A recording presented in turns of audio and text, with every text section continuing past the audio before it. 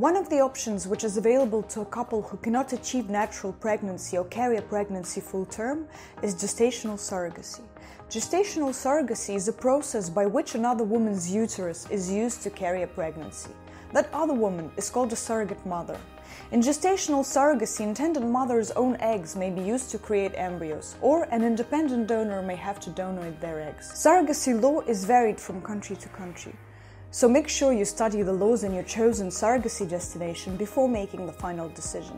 Unfortunately, there's no single legal standpoint internationally, but if we look at Ukraine as one of the examples where commercial surrogacy is legal, you will find that the law is very favorable towards the IPs. The intended parents' names go on the birth certificate, and they are considered the legal parents of a child.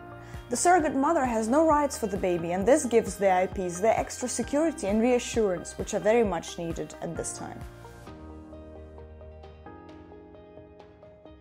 I will now talk about some of the recommendations for intended parents who are looking at surrogacy as one of their options. Number 1. Make sure you do plenty of research before making a final decision. Look at different countries where surrogacy is legal. Research different agencies and clinics. Make sure to speak with consultants and coordinators and ask as many questions as you possibly can. Number 2. Make sure you speak with your local legal advisor at the initial stage, as the exit process is finalized differently in every country.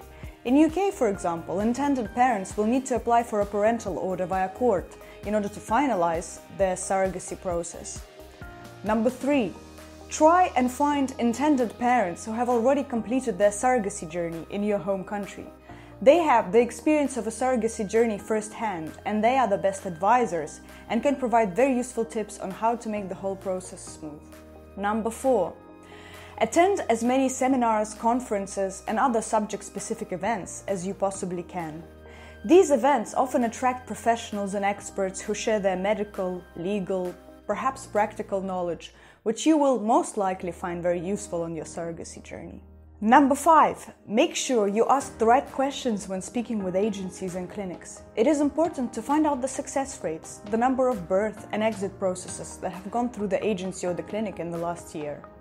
Find out if the programs are all-inclusive, if they cover NICU in case of preterm delivery, or if they cover health risks associated with pregnancy or delivery for the surrogate.